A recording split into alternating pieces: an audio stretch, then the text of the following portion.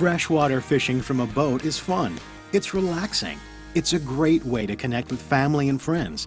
Plus, there's always the chance you'll reel in the big one. And because there are so many freshwater lakes and rivers around, you're probably not too far from great places to boat and fish. Basic fishing takes very little gear. A spin caster or closed-face reel with a medium-action graphite casting rod are good for beginners. They're reasonably priced, and along with lures or bait, enough to get you started. Once you've attached your lure or bait, reel up to within a few inches of the rod tip. Point the rod tip at the target you want to hit. With your thumb, push and hold the button. Then in one smooth motion, swing the rod back behind your head and forward, releasing the button at about a 10 o'clock position. You've put the lure where you want it. Now begin to reel it in. Most closed-face reels come pre-spooled with 10-pound test line, ideal for almost all angling situations.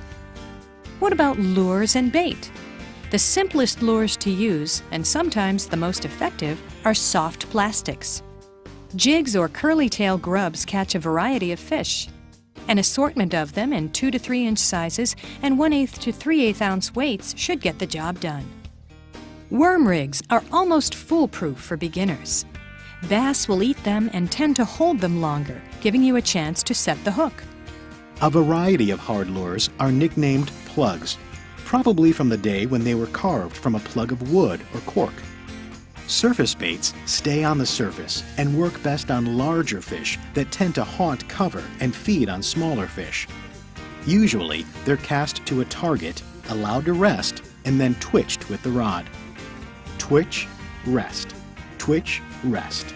Twitch, rest is a pretty common and effective tactic for fishing these lures. Shallow running crankbaits are another popular lure found in many tackle boxes. To use, cast out, reel in. Vary the action by stopping, starting, or even twitching the rod as you crank.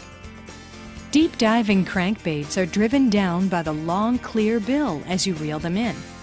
Instead of the twitch rest action, steadily reel them in when fish are deeper. When using live bait, you'll need hooks, sinkers, a bobber, and a bucket for worms and minnows.